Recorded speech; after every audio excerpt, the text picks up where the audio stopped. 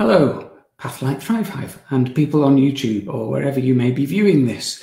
Welcome to this latest chat with a special guest on Pathlight Thrive Hive. Tonight we've got Mary Burton, who is going to be talking about her battle with anorexia, which is a very serious eating disorder. There's a lot of misconceptions around it, perhaps a lot of stigma around eating disorders, and perhaps a lot of people don't understand what they are, where they come from, how they can affect people. So hopefully we can put some of that right tonight, certainly with Mary's personal experience of what she's been through. She's very courageously going to share as much of her journey as she's happy to do so. And if you have any questions as we go through, then feel free to pop them in the comments. Now, if you want us to know who you are whilst you're making your comments, there's a little link there that's just scrolling around the bottom of the screen, streamyard.com/Facebook. If you just go there quickly now and click a button, it will give StreamYard, this software that I use, permission to use your name and your little profile picture, so we'll know who you are whilst you're commenting. If you don't want to do that, you want to remain anonymous to us in the studio, that's fine, not a problem at all. So yeah, any questions as we go along, just pop them in the comments box. And as usual, I'm going to do my sales thing. So if you're enjoying Pathlight Thrive Hive, if you're feeling you're getting some benefit from it, then perhaps you would like to make some kind of contribution so it becomes more sustainable. So if you can go to, oh, actually, no, I've got the wrong thing here, haven't I? I don't know. Tired today. That's what I meant to put up. buymeacoffee.com/thrivehive. If you're enjoying it, if you're getting some benefits, you can do two things. You can either become a member for £7 a month, and you get various benefits from doing that, which are all laid out on that website there. Or you can just donate £3 or any combination of £3, any multiple of £3, anytime you want without having to subscribe on a monthly basis. So, for example, if you learn something tonight and you enjoy it, you might think, I'm going to give Paul £3. You can go to Buy Me a Coffee and do it there. Thank you to all the people who've already done so and the people who have become members. It's much appreciated. And the other thing that I already shared the link for is if you want to invite people in, then please do so. I've had a couple of people messaging me over the past week saying, is it okay to invite my friend in? Yes, it is. You don't need permission. Just invite anyone else you want in. Share the group with your Facebook buddies, with your LinkedIn, Instagram, whoever. Just share it far and wide because, yeah, the more the merrier. And if people get benefit from it, great. All come in as long as they accept the rules and keep it a nice, safe space. So that's all I need to say now. So we'll bring Mary into the studio. And like I say, if you've got any questions, just pop them in the comments as we go. So welcome to Pathlight Thrive Hive, Mary, and thank you for being here. So first question is, as I've primed you already, what do you love, Mary? What are your passions? I feel like I have quite a few.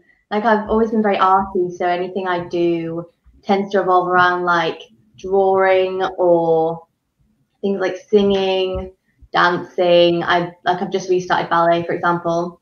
So I've always done those things since I was little.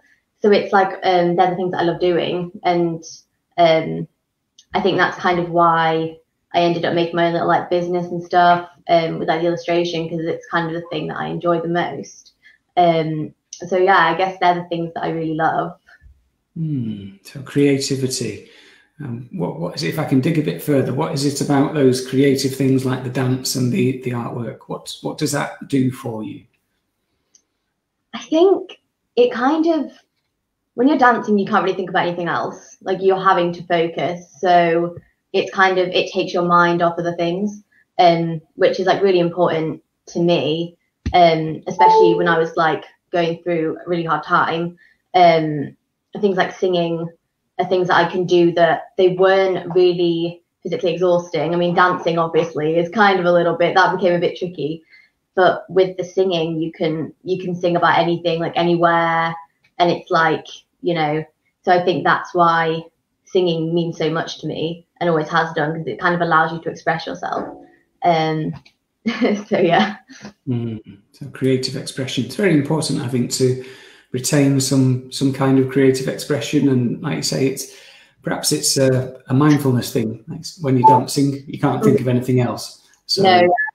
It's almost like a meditation in itself, perhaps. Yeah. Great stuff.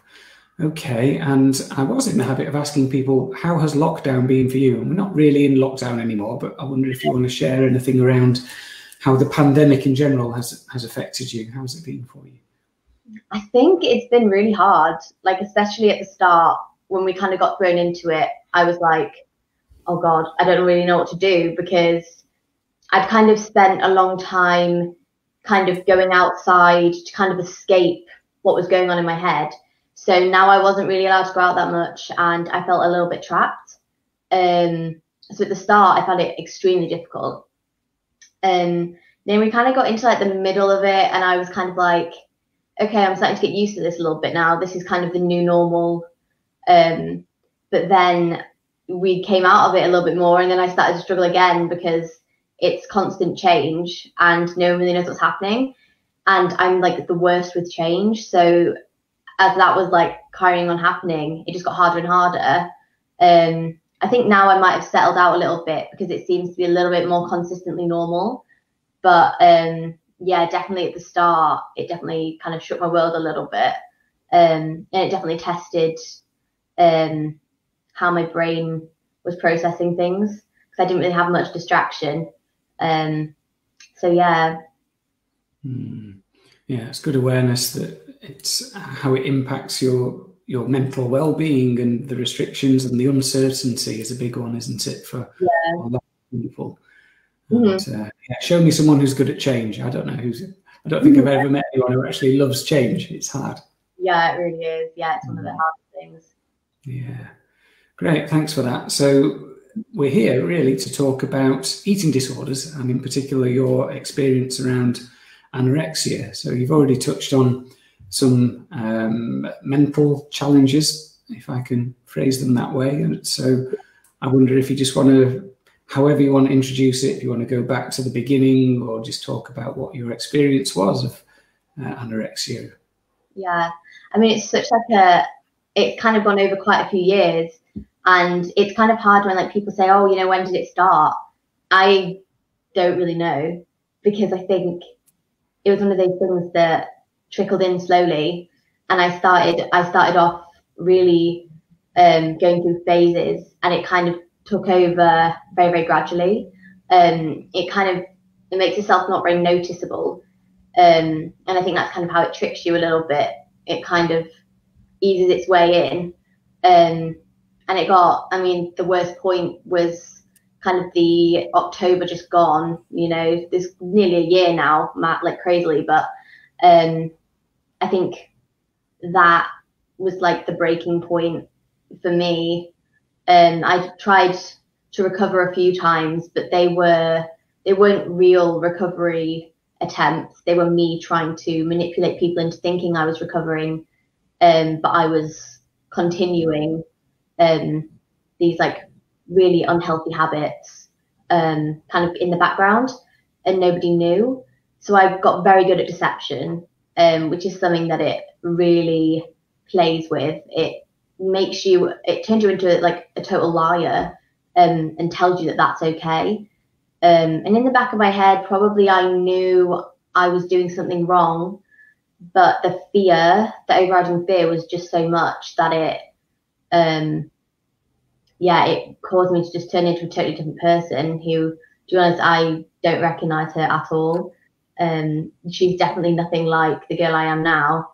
And so like this year has really been the year of me relearning who I am, trying to find things that I enjoy, and just like mend my relationship with food, which is really difficult. It's something that doesn't like happen in like a linear way. I've definitely found that I've gone through like phases of feeling really great and really empowered, and then dropping back down and thinking, I can't do this. This is really hard. But I know that I have come a long way. So I do have a lot of pride for where I've got to. But it's definitely not been an easy journey on any level. And I would never like sugarcoat anything, because Like the disease doesn't deserve that. It's like, it's absolutely horrific, and I hate it with a passion. So yeah. Yeah, thanks for that. I noticed there that you've called it a disease. You could actually also say it's a mental illness, but it is a big and very serious thing, and a lot of people, I think, have misconceptions around eating disorders and anorexia, and think that it might just be around controlling weight, or it might just be around wanting to look good, or just a behavior. But it isn't. It is an illness. Yeah, and I think before I struggled with it, if someone had asked me what it was, I would have said something completely different to what I would say now. Like, I didn't know that it was so controlling, and that it just takes complete power over you, and totally like flipped your personality. And I would have, probably said, oh, it's people not eating because they want to be like skinnier, or this, that, and the other. And I think that's a conception a lot of people have. But it really is like living with another person, like inside of your head, screaming at you constantly. And the only way to shut it off is to listen to it. And because it's kind of gradually forced its way into your life, I think you start to believe it, and you start to trust it. It almost like grooms you into listening to it over time. And it really is like, it's the worst thing I've been through. But I know that it's something that I can use to help other people. And so, it's kind of weird to say like, oh, I wouldn't take it back, but actually I wouldn't, because it wouldn't have made me, I wouldn't be the person I am now. So in some ways I'm quite, I'm like, okay, I've gone through it. It was horrible. It was like horrific, but I can use this to help other people. So in some ways, I wouldn't say I'm grateful for it, but I know that it's something I can use to aid other people. And that's something that's quite special to me, really. Yeah, it's lovely. It's quite a common. Oh.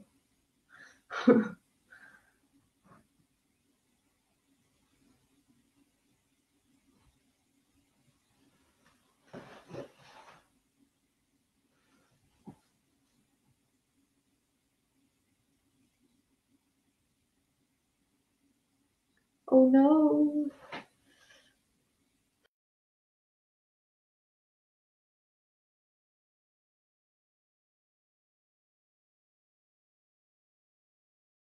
Oh, there we go, back again. Apologies, Wi-Fi gremlins. I think that was a problem at my end. I do apologise. That's all right.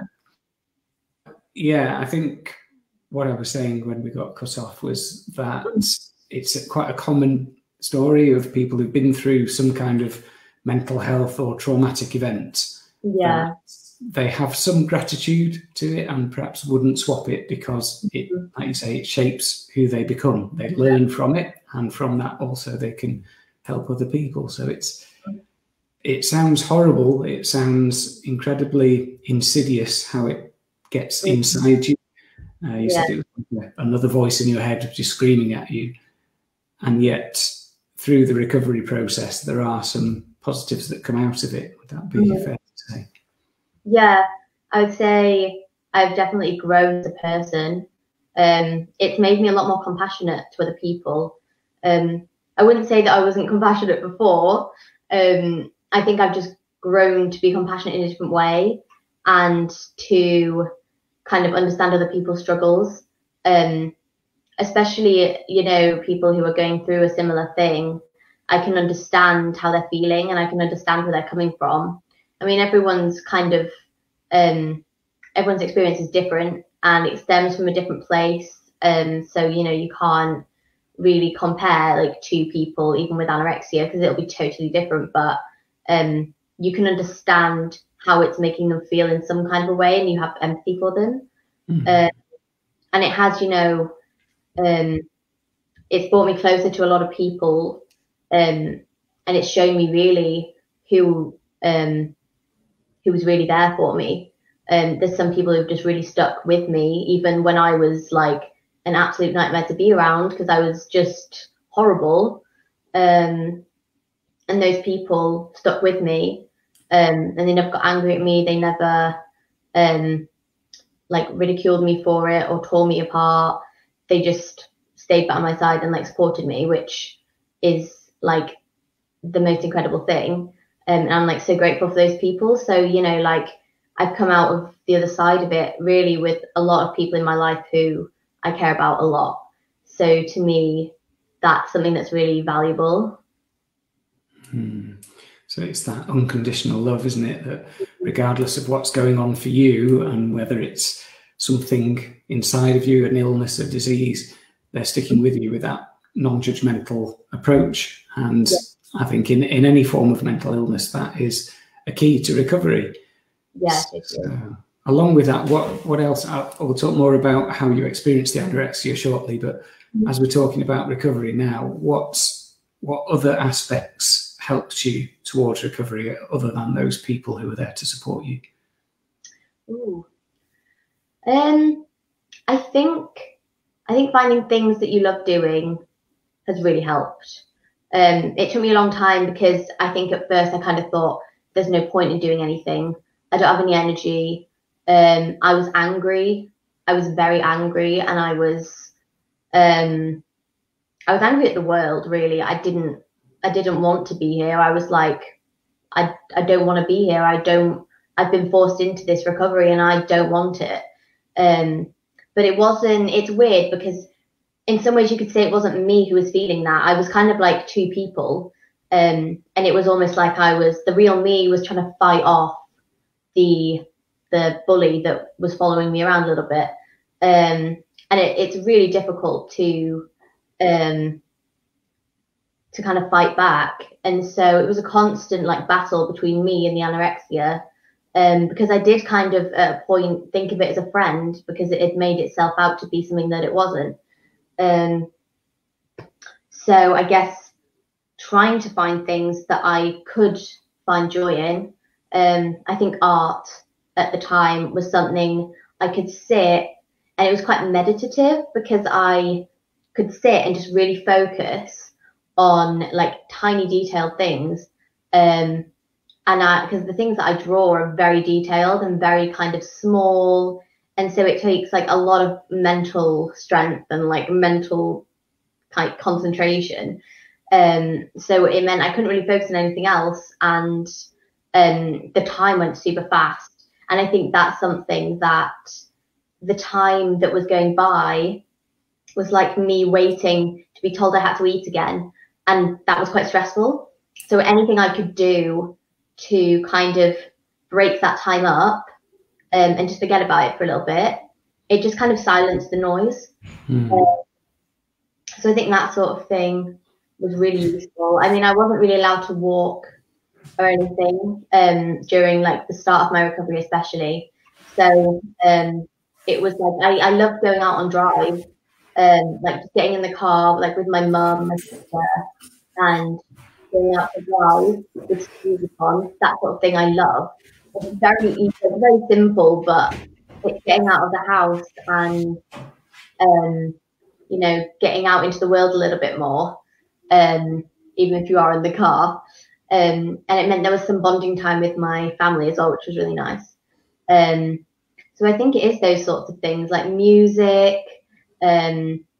like even just silly things like Netflix.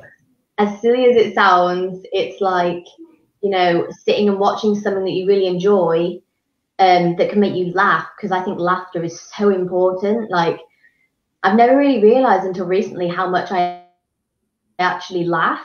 And it's something that I lost. I totally lost that laughter for so many years. I feel like it's all just now coming out. So I'm like constantly laughing. And I think that's something that's actually really been quite healing, because I just laugh all the time, and it's made me, like, even if I'm not really happy, laughing makes me happier. So, you know, anything that makes me laugh is great. So yeah. Great, that's lovely to hear, and I can resonate with that myself from having experienced depression in the past. which I know can go hand in hand with eating disorders. Yeah. And for me, I just didn't find anything funny anymore. All the TV shows and whatever else just wasn't funny. And it was a good sign of recovery when I could watch something again and have a good belly laugh. And it does make you feel better, doesn't it? Yeah, it really does. Yeah.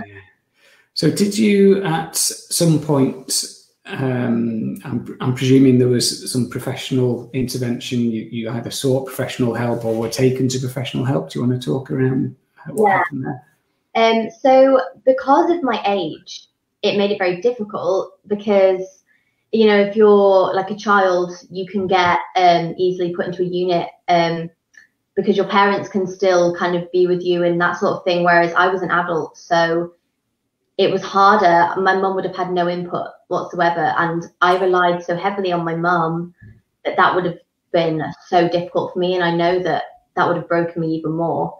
And in some ways, it's like it was a very difficult time, especially for my mum. And I know it was very difficult for her to decide what to do. She didn't realize how bad it had got. And it's because I'd hidden it. And that's nobody's fault. You know, I should have been probably in a hospital. I was very, very ill. I did have a psychologist, a psychotherapist, who I still see over Zoom now, who's really, really great, called Ali, and she's, you know, I've been seeing her for years now. And so she's been really useful. With like, I think it's CBT. Yeah, that's what it is. Yeah. So that's kind of what we went through. And I just kind of like check in with her now, like every week for like 50 minutes. And that's really great because it just gives you like a kind of a place to vent things. Even if it's not eating disorder related, anything that could fuel like anything that would be a trigger, just getting it out there to someone who understands, is really, really useful. But it was hard because I was an adult and the system would have just taken me and my mum would have had really no say in anything. And because I'm so close to my mum, that would have been really devastating. And the state I was in, I would have kicked and screamed. And it was, I mean, the night I collapsed, that would have really, you know, it was make or break. And you know, it happened how it happened, but I guess I'm here. What we did worked. I got into recovery.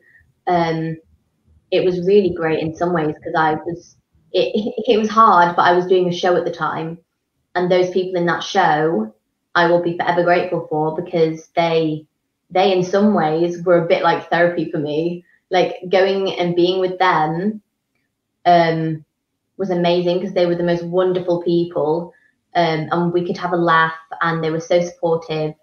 And going through a really hard time, they were always there to give me a hug or ask me if I was okay. And that for me was how I went through the sort of like therapy type thing. I had someone to talk to who was professional, and I did go to the doctors, but the thing is about the doctors, they kind of dismissed me, and that was nearer the start, and that's when it got really bad. So, you know, if I hadn't have been dismissed at the start, who knows if I'd have got as bad. But yeah, I did have like professional help, just not as, I guess, intense as it would have been if I was classed as a child, which is quite sad really, because I was an adult in body and an adult in age, but mentally I wasn't. I was more like a child. I relied on my mum like I was a child, which, you know, I'm starting to come out of. I don't rely on my mum as much, but obviously it's a bit of learned behaviour, so it's kind of difficult. But yeah, I guess that's kind of a brief summary of it, I guess, yeah. Yeah, you've got excellent self-awareness, Mary, and perhaps a sense of space, a sense of distance from it now. So yeah. I think you said it's nearly a year. It'll be a year next month for when you kind of would you say that's when your recovery started, or when your worst point was last October? Yeah, so it's like I collapsed, like I can't really remember what it was. I'd had my birthday, I had my party, and after that, I went to the shower. It just happened to be that I'd gone to have a shower because I felt so sick and I felt so ill, and I knew I couldn't really fall asleep yet because I slept through the day and stuff. And so I went upstairs, and the shower was just too warm for the fact that I'd eaten literally nothing for a long time, and I got out of the shower and just hit the floor. It was a miracle in disguise, really, because my mum heard me and she found me, and my mum had to come and like drag me into my bedroom and, you know, like almost bundle me up and feed me food, which was it's weird to think back on because I'm like, that just seems so mental to me now. But she was having to, you know, force food literally down my throat because I was so emaciated and so malnourished. And it's when she saw my body, she was like, oh my gosh, how has it got to this? You know, and I didn't see how bad it was because in my head, I saw something totally different. And yeah, that was like October time. I'd say like mid to late October. And that kick-started the recovery. And from then on, like my mum was so on it, like it was amazing, to be fair. I literally really couldn't have asked for anything more. I mean, she put up with so much, with me being angry, literally kicking and screaming at her not to, like, when she was trying to feed me, I would kick and scream and cry. I tried to hide away, which is just, it doesn't feel like me. I'm like, that was me, but I don't really understand that person anymore. But she was incredible. And also, so was my sister. I mean, the fact that she found me must have been absolutely horrendous. And, you know, having to talk to her about it over time has been quite healing, I think, for me and hopefully for her too, because it's quite traumatic. I mean, she thought she was going to lose me. So that has been something that actually in some ways has made our bond stronger because we've been able to talk about stuff and understand each other, really. So, yeah. So well done, Mary's mum and Mary's sister. Sounds like they were rocks for you. Yeah, definitely. Yeah, gosh. So it sounds like from what you were saying there, Mary, that it was a big shock to your mum, the state that you got in. You were so emaciated. So would you say that you had consciously taken steps to hide your anorexia and hide your body at that point, up until that point? Yeah, so I mean, in the weeks upcoming to it, I was obviously rehearsing for this show, and I remember saying to the director and whatever, I was like, oh, I can't do this dance, because my knees and everything was so bony. I couldn't kneel on the floor. I didn't have the energy to go down onto the floor and get back up again. And so I was like, I can't do this. But I just had to say, you know, oh, I think, you know, my knees aren't built for this. But in reality, it was because I was, you know, so far embroiled in this illness. But yeah, I've forgotten the question now. That's really good. What's the question? It's okay. It's around whether you were consciously hiding your behaviours and the illness on your body. Yeah, so yeah, I was. And I think I made excuses for things because it was almost feeding me ideas. It was saying, you know, do this, do that. People won't be suspicious. So I wore a lot of big kind of loose fitting dresses and that sort of thing. I think I don't know really, I wore jogging bottoms a lot, but I still felt like I'm not bad enough. which looking back, seeing pictures, I'm like, how did you not see what was going on? But my brain was so fried and so like totally just gone that I couldn't see the reality, which is part of like, you know, the body dysmorphia, which I still struggle with. But having a healthy brain, having energy and fuel really, really makes a difference, because your brain can function to a way better degree than it ever could when I was living off the bare minimum. And I wouldn't even say living, I would just say existing. Really, I didn't have any life. I was trying to pretend I did, and I did, you know, I did a lot of sneaky things that I'm really not proud of. But I know that I had to do a lot of work on saying, okay, Mary, it wasn't you, it was the illness, and you can't blame yourself. It's not your fault. You're not to blame for this, that you shouldn't have any shame around it, because I did have a lot of shame around the things that I did, the things that I said, the ways that I punished myself. I wouldn't wish upon anybody. So, you know, it makes you very deceptive, and that's so not me. I'm like such an open book, I would say, that it was like, it just changed me totally. And so, yeah, I did actually go out and like buy clothes that were just like, that would just drown me. And I hated clothes shopping actually, because I didn't want to feel like, oh, I bought a small size and it feels kind of like oh, maybe a bit small, which in reality it didn't, because everything hung off me. I was literally just so, yeah, it's amazing to think back actually on how twisted my mindset was, really.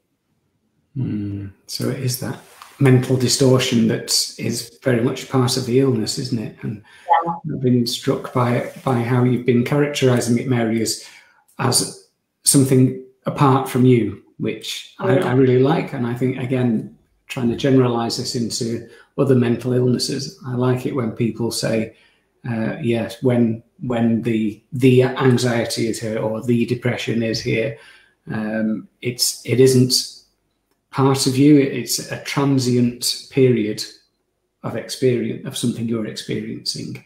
So I suppose it's a bit like externalizing. And I wonder if you kind of saw your your anorexia as a little beast, a monster, whether you gave it a name or anything like that.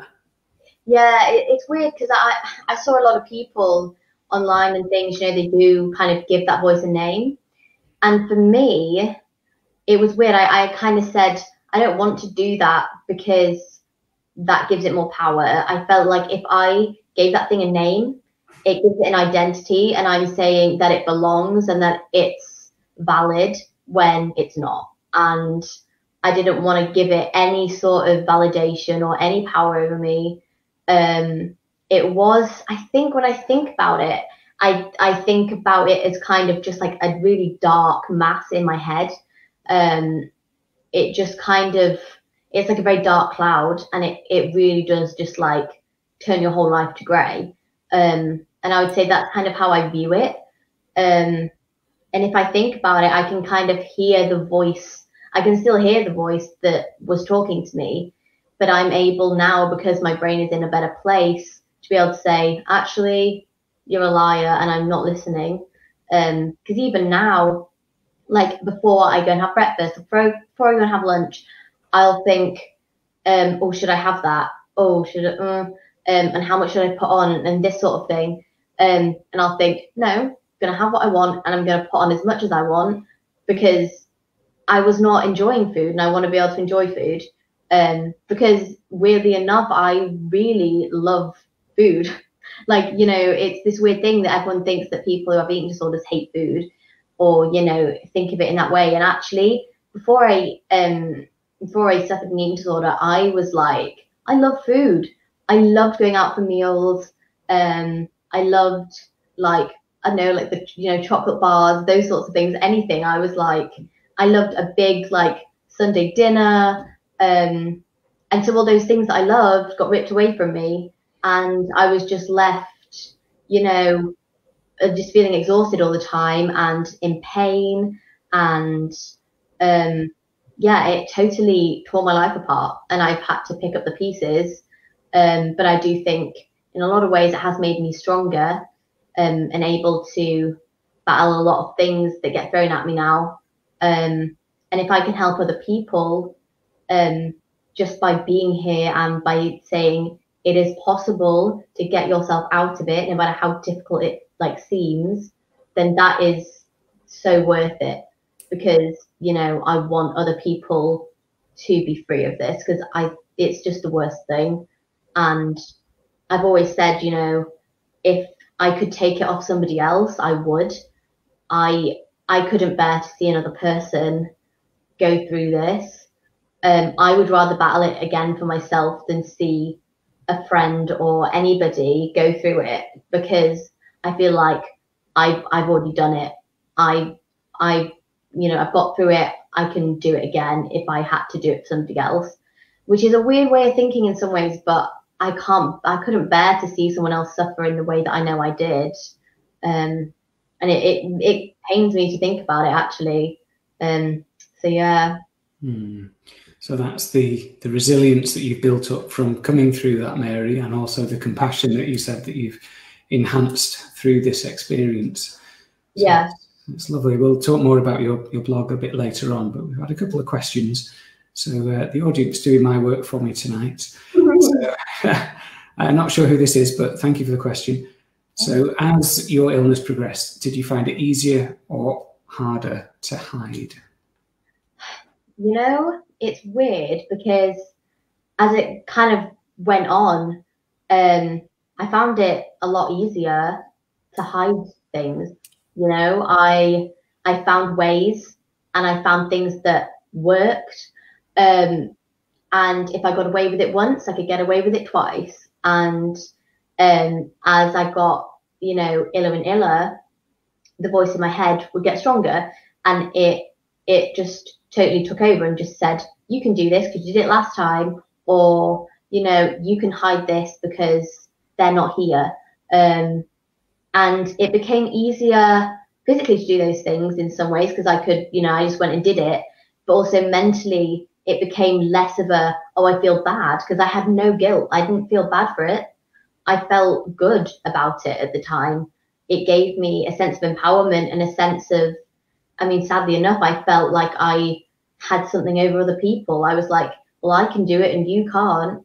And it made me feel better about myself, which is horrific, because, you know, my worth shouldn't be tied to whether I can hide a meal or whether I can skip a meal or any of those things. But at the time, everything about myself, my worth, was totally bound to whether I could control my weight and how much I'd lost and how I looked to other people. Or, you know, if I was around other people and they were eating a meal and I was eating nothing, I was like, I felt so great, because I was like, well, they're eating, they can't control themselves, but here I am.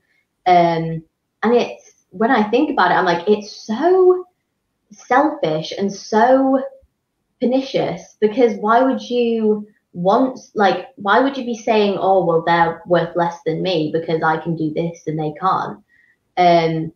It's really, really twisted, the way that it makes you think. But yeah, it definitely got easier to deceive as I went on. Like 100%, yeah. Right, thank you for that. And as you were describing that, Mary, I was thinking about addiction. So I don't know if you've experienced addictions yourself or if you know a lot about them, but my understanding of addictions is that quite often people will go to any lengths. Like you say, it's like having another voice in their head, and they will deceive, they will lie, they'll cheat, they'll steal, they do whatever they can. And, you know, aspects of their character come out which they're not proud of in order to feed the addiction, because addiction is a disease as well. So would you say that there's some kind of links there?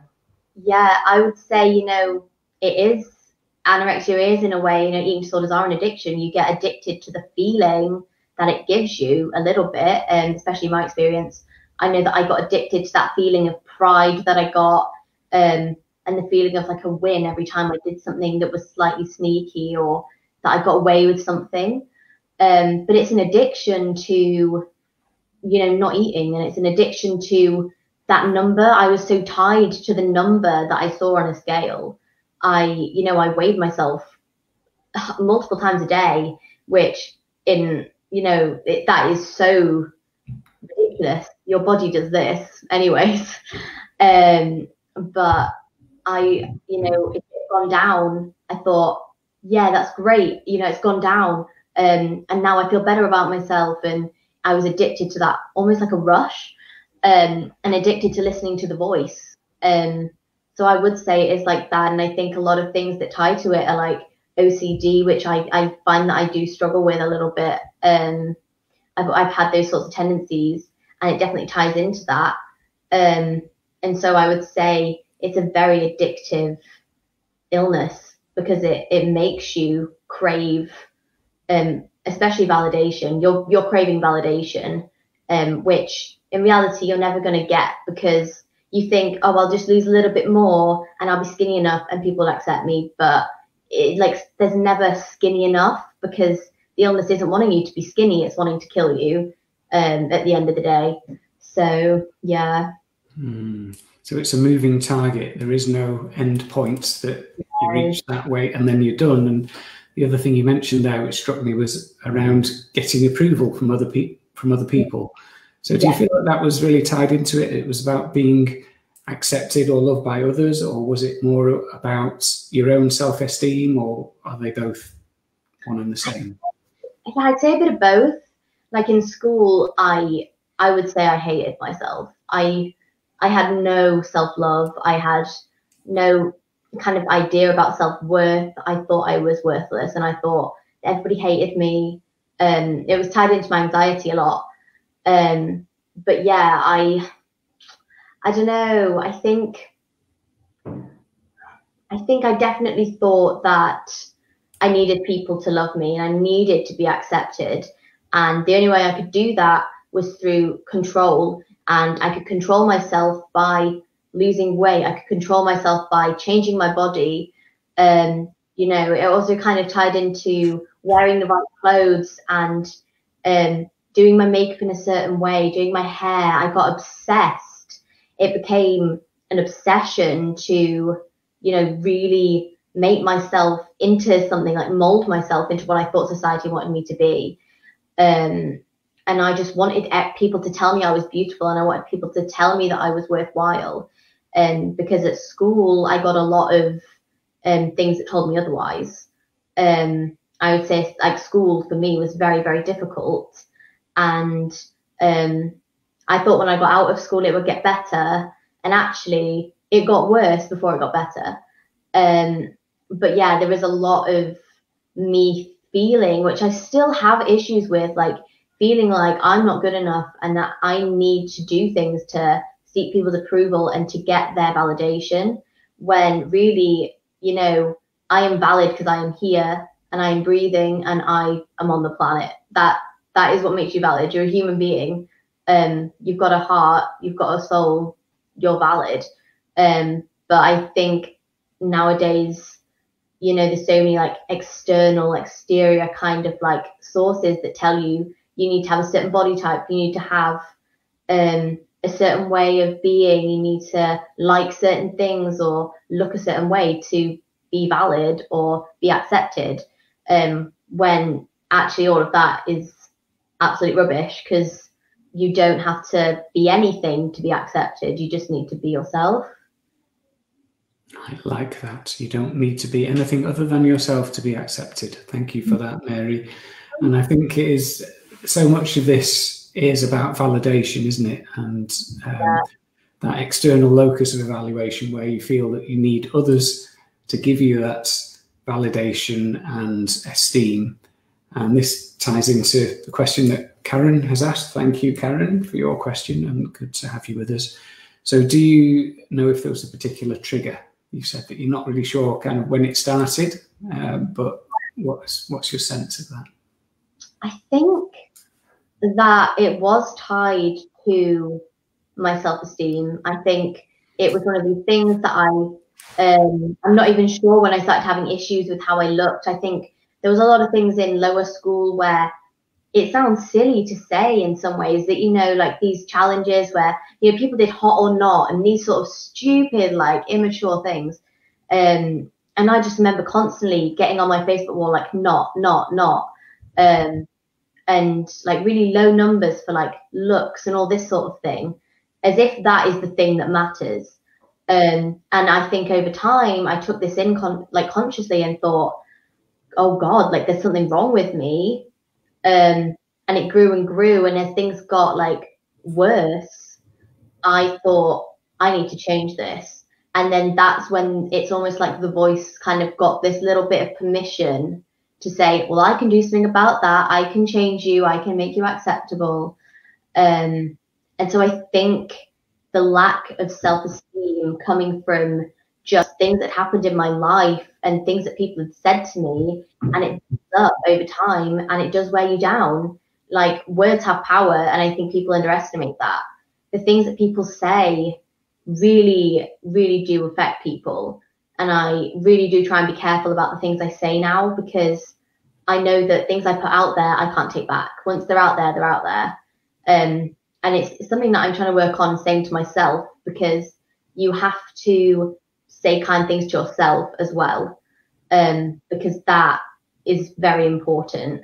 But I think that, yeah, the things that people said, things that people did totally triggered this lack of self-worth and this idea that I needed to change. And I'd say that those were the things that forced me to want to change myself, I think.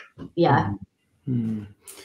So, yeah, I mean, you said the silly little things like hot or not, but to me, they're not, it isn't a silly thing. It's quite insidious. It's very polarizing, and just little comments that people, you know, children can be very cruel.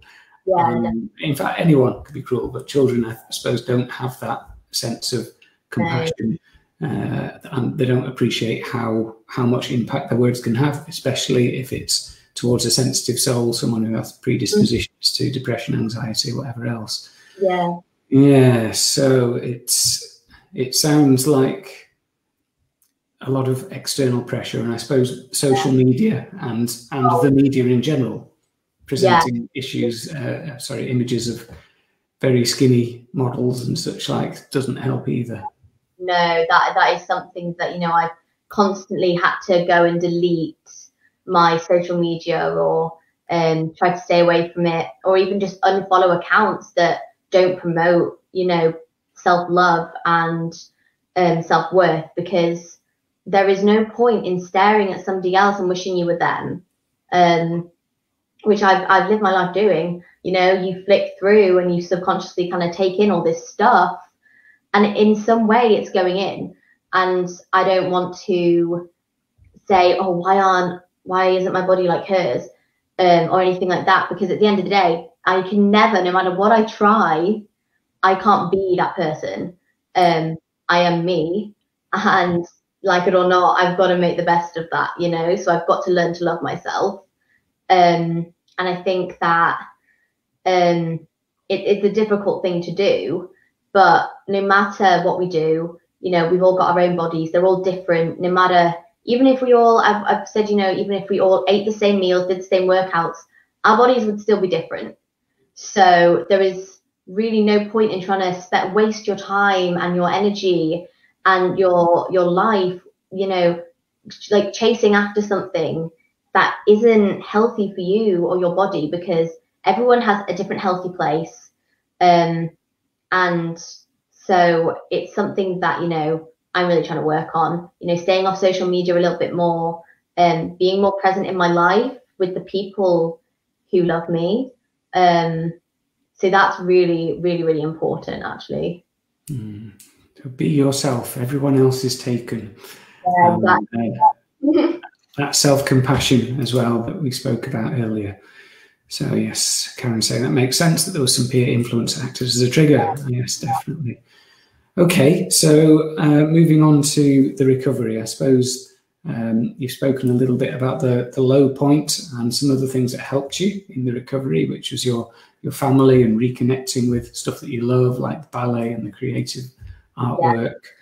Yeah. So would you share what recovery means to you?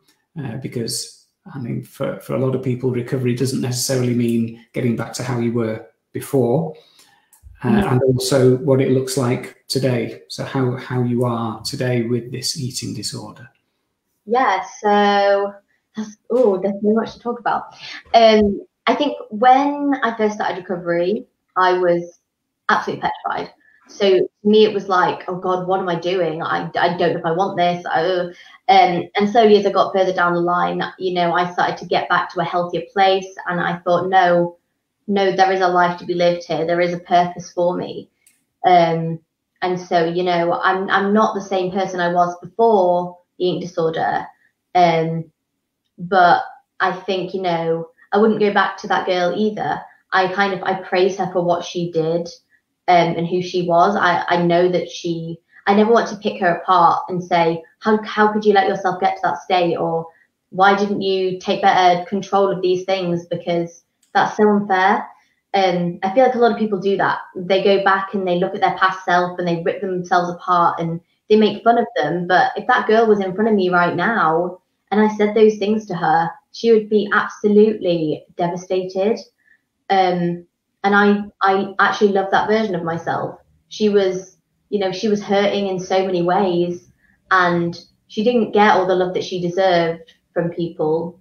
And so I look back on that girl and I think she was, you know, I want to love her so that she can finally get the love that she deserved and the kindness and get the words of affirmation that she should have gotten, because she was hurting and she was in pain. And so I would never ridicule her for anything she did because she was doing what she thought was best at the time. And I think the girl I am now, in contrast with that, like I still have my struggles with like self-worth and all that sort of thing. But I think I can see clearer that there is a purpose for me. I think before my eating disorder, I was like, I have no idea where I'm going. I feel like I'm just like, what talents have I got? Like, I feel too anxious to do anything. There's nothing I can do. I'm too scared to go and get a job. I don't really have any friends. And then I went through recovery and it was horrible in so many ways, but it's brought me to here. And I can say that I have some wonderful friends who I adore greatly.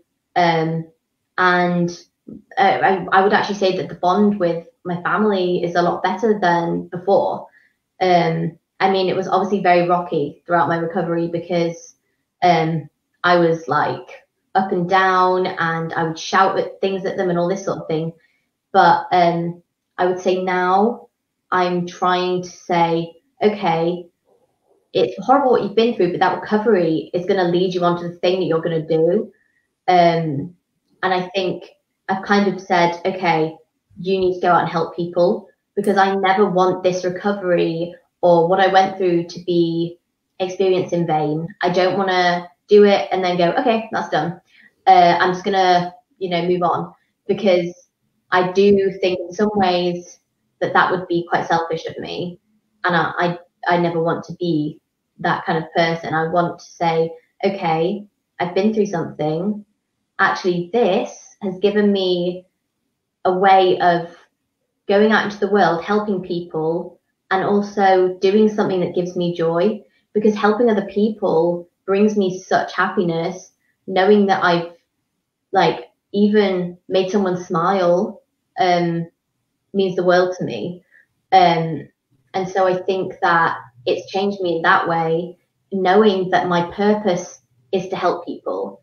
And I didn't know that before. I kind of had these thoughts of like, could I do this? Could I do that? I wanted to be an actress at one point. like a singer, these sorts of things.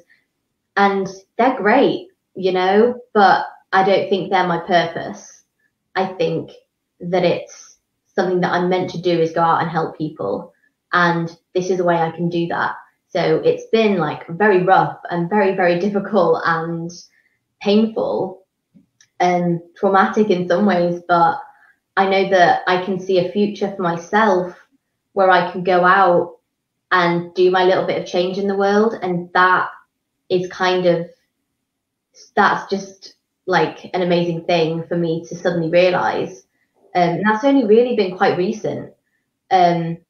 So yeah, you know, I still struggle with things. I definitely still struggle. There's, you know, I get little voices in my head and I'm like, stop.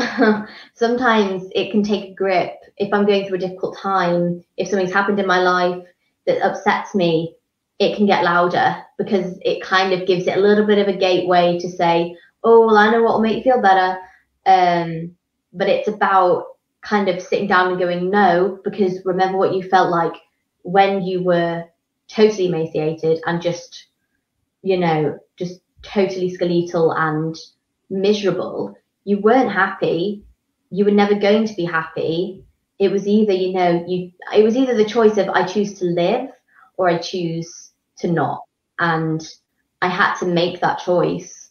And it's probably the most difficult choice of my life, was to say, I'm going to choose to fight this every day. And I'm going to choose to, you know, continue my life and find out what I'm meant to do.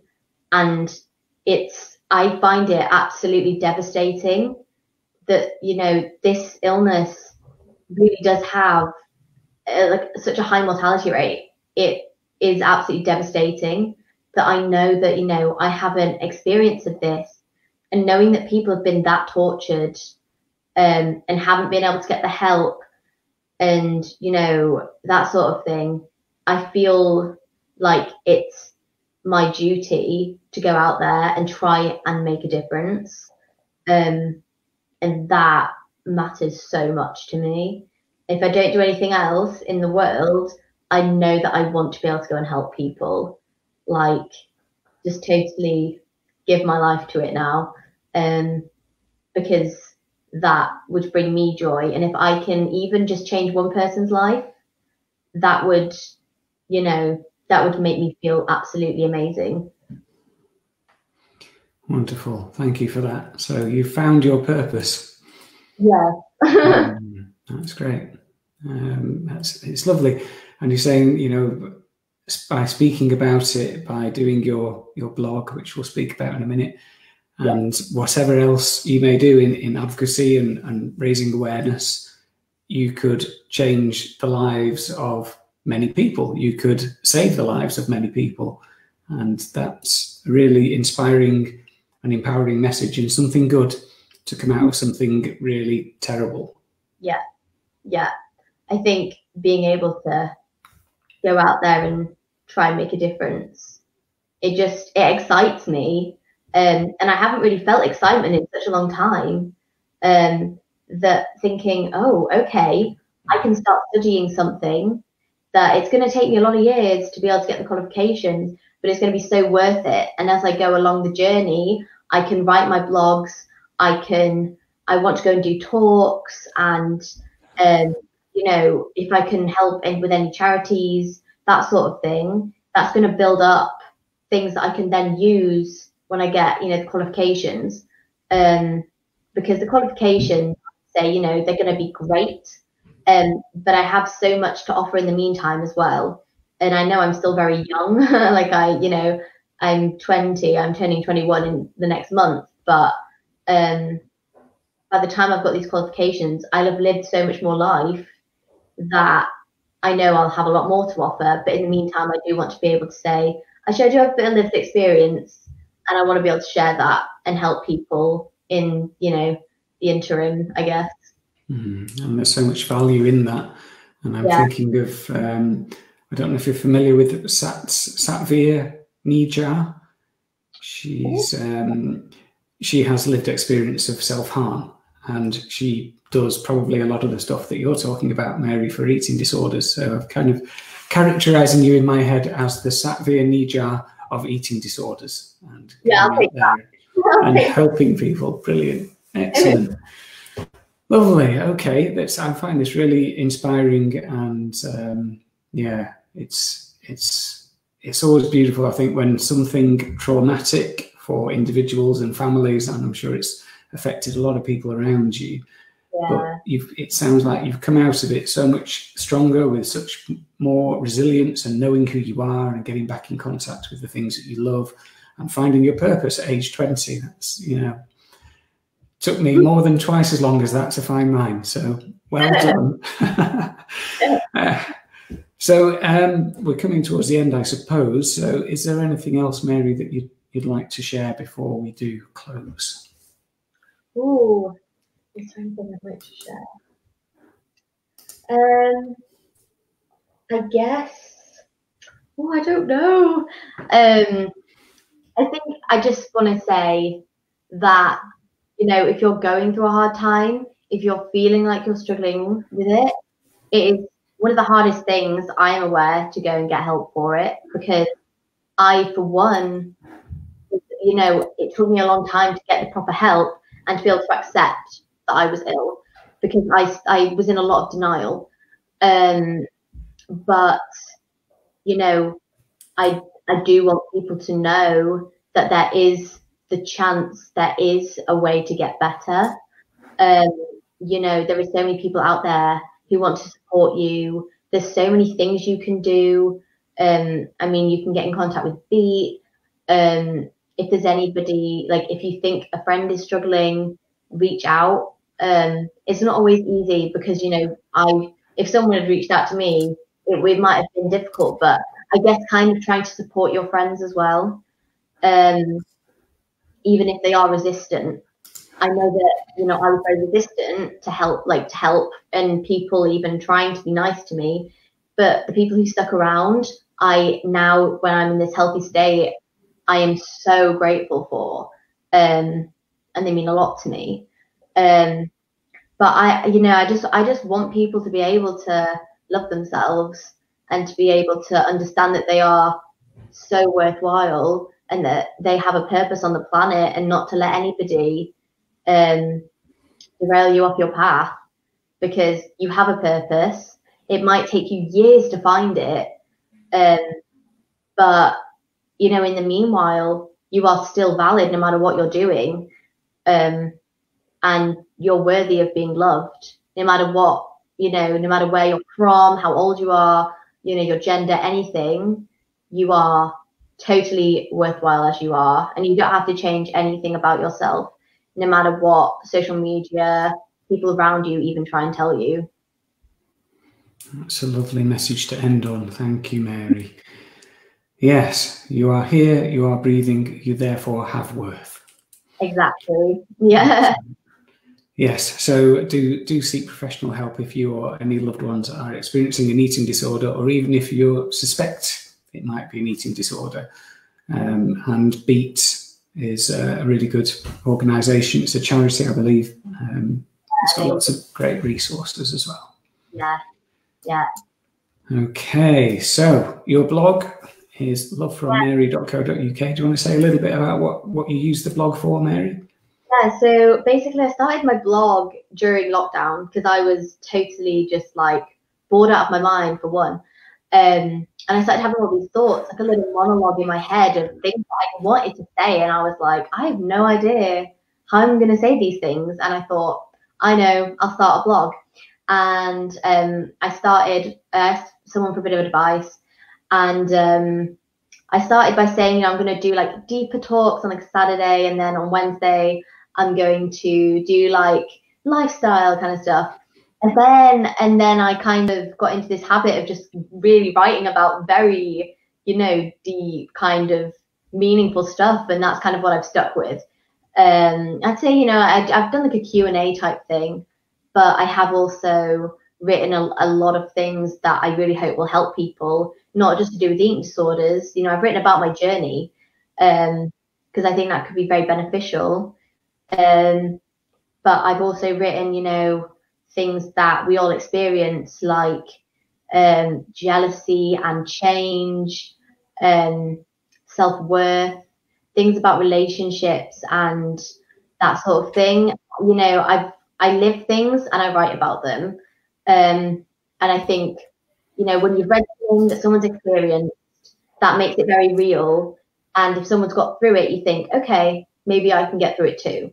And so I hope that seeing that I have overcome things and that I've gone through things and come out the other side, I really hope that that can benefit people. And that's what it's there for, really. Yeah, brilliant. Thank you. So yeah, making something good out of something horrendous. Yeah. So yeah, I've got to thank you, Mary, and lovely words to end this on. I think that's before I asked you about the blog. So yes, you're here, you're breathing, therefore you have worth. That's lovely words to end on. So yeah, all that remains is to say thank you very much, Mary, for your time and really eloquently and openly and with great self-awareness, sharing your journey, and really inspired by what you're doing, what you've become, and finding your purpose and wanting to help others. So long may that continue, and thank you very much. Thank you. I've really enjoyed it, actually. It's been really good to be able to talk about it, and hopefully people will see it and it will help somebody. I hope so anyways. Yes, I hope so too. I think with all of these difficulties, mental health issues, addictions, everything else, talking about it breaks the stigma, raises awareness and supports people. Yeah, I think that's really important. Yeah, great. So thank you. I'm just going to very quickly say to folks at home, if you're enjoying The Hive, then please do share it. If you've got anyone who you think would benefit from this talk or anything else that goes on in here, then feel free to invite people in, or just share the group widely. And if you would like to contribute to what goes on here, then you can do so at buymeacoffee.com/thrivehive. Many thanks for being here and your interactions, and thanks to everyone who supported The Hive already. Okay, so thanks again then, Mary. Take care of yourself and hopefully see you soon. Bye. Bye.